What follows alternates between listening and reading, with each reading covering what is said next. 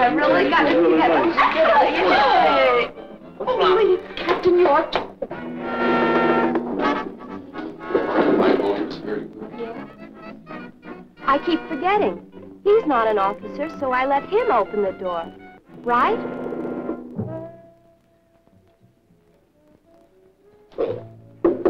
You did good. Oh.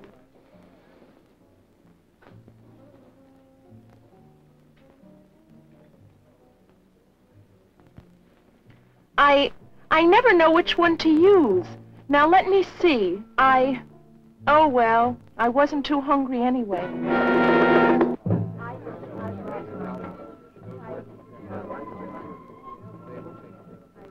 Oh, no. No one's talking to the guest of honor. Good manners, social grace, and courtesy are the mark of the successful servicewoman. They can also be used to describe successful people in all walks of life. Ed and I, oh, we have so much trouble. Knowing what to do in specific situations is a matter of custom, instinct, education, and good taste. Some of them go on about the length of our skirts. No, wow, I really thought I was going to catch it. Did she talk to you about it? Yeah, she talked to me about it. And wow, man, you could have knocked me over with a pin. Say, that's a beautiful dress. Where did you get it? Where did I... Oh, I bought it at Lorman's last Thursday. You know, I wish I could wear one of those. They're really cute, but, well, I guess they're a little young for me. But I thought, well, that you didn't dig. Oh, excuse me, ma'am. Well, that you didn't like mini skirts and clothes like that. No, now, that's not exactly right. We do have certain ideas about how you should look in your uniform, yes, about the tailoring, the fit, and how it should be kept. And I guess sometimes we do express these feelings rather strongly. Yes, ma'am. But really, that only applies to your uniform. How you dress in your off-duty hours is another matter. Now, we do expect the girls to show good taste in everything they wear, but that really shouldn't keep you from expressing your own individuality or personality and selection of clothes, hairstyles, and makeup. Yes, ma'am. Take miniskirts, for example. I think they're great, and you look good in them. And I really feel the same way about a lot of the other new and exciting styles.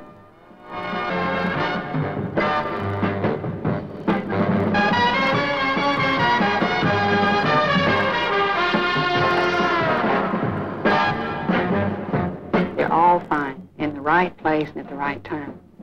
Well, you might say that's the key to the whole thing, the right place and at the right time. And I feel the same way about makeup and jewelry.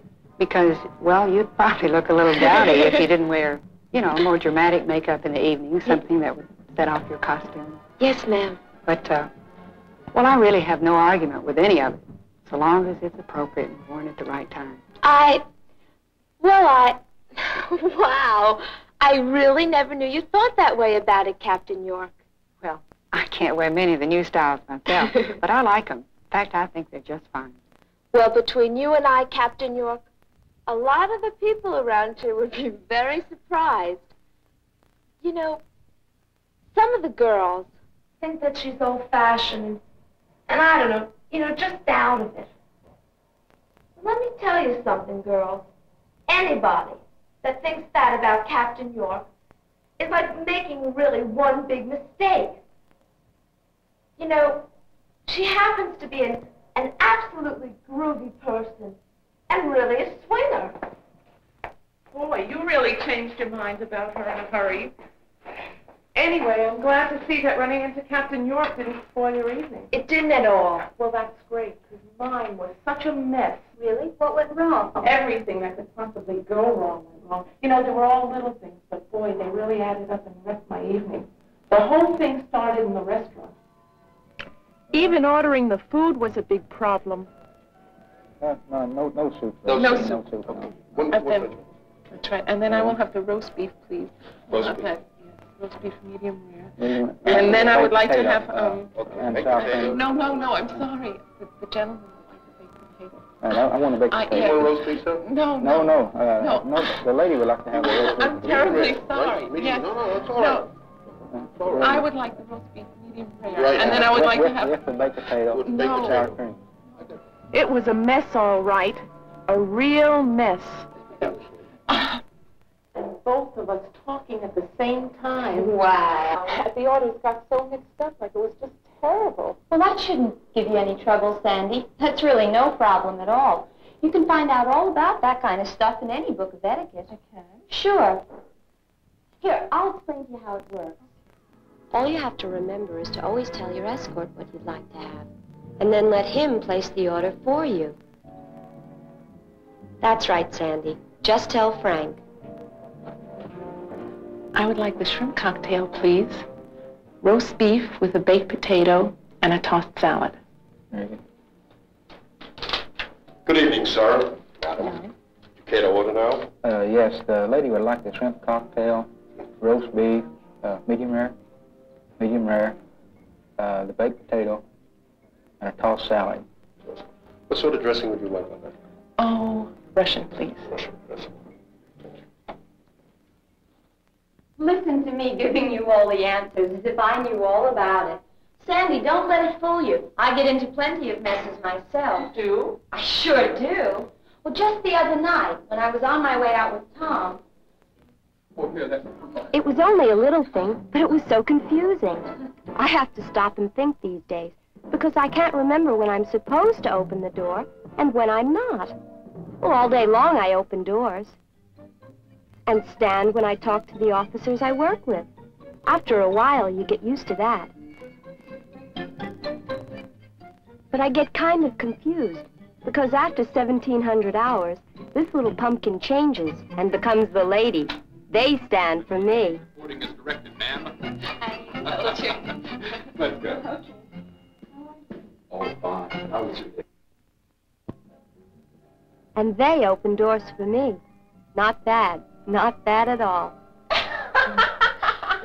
I mean, it just takes a little thought and a little remembering once in a while. But it's all worthwhile.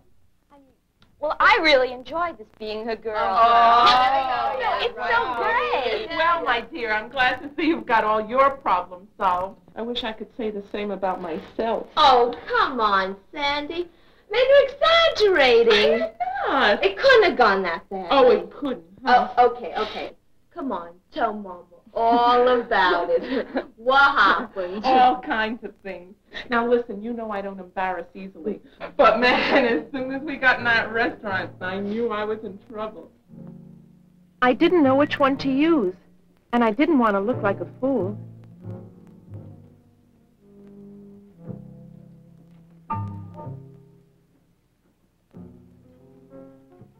But that's easy, Sandy. You don't have to worry about a thing like that. I used to get bugged by that, too, but no more. Now you can find out what each piece of silverware is for. But if you don't know, all you have to do is work from the outside of the service into the plate.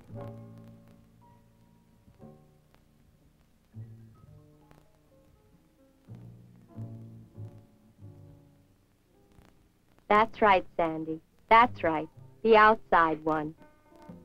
But that wasn't all. Oh, there's my favorite chaplain. Excuse me a minute. I'll be right back. Hello, Chaplain Mills. How are you today? I'm so happy to see you. Oh, Chaplain Mills, I would like you to meet a friend of mine, Frank Parker.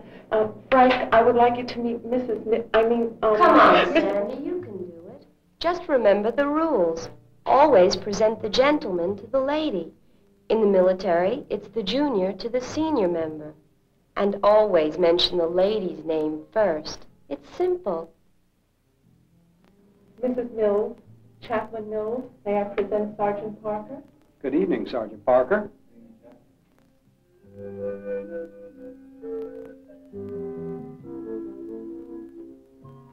People think it's easy, that there's nothing to the social responsibilities a girl has in the service. They just don't understand.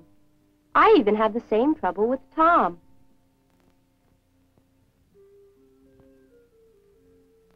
What's the big deal? So you have to set up a reception for the new sergeant major. What's so tough about that? What's so tough? Well, you may not realize it, but there's a lot to setting up an affair like this. It just doesn't happen, you know.